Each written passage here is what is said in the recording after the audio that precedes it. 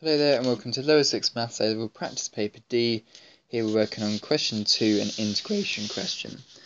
Integrate 5 minus 3x square rooted all squared. So the first thing we need to do is expand that bracket. 5 minus 3x, 5 minus 3 root x. Okay, expanding the brackets, we get 25 minus 15 root x minus another 15 root x plus 9x.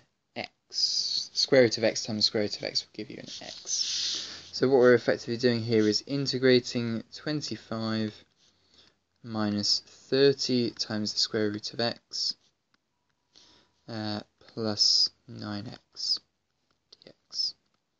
Okay, so before we integrate, I'm going to change this square root here into a indice in terms of a power.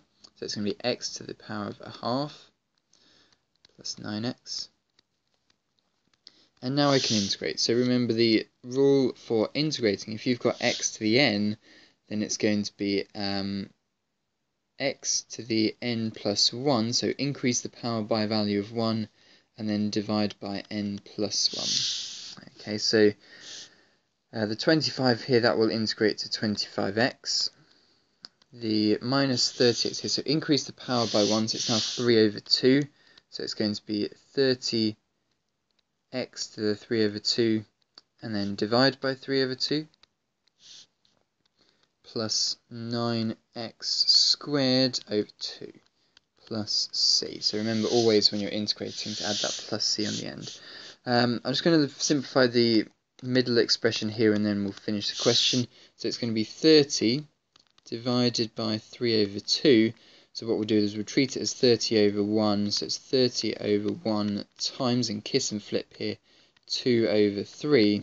So that's going to be 60 over 3, which will simplify to 20.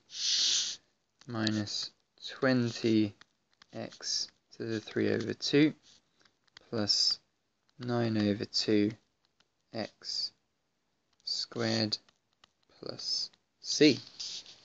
Okay, so there we are, 5 marks for that.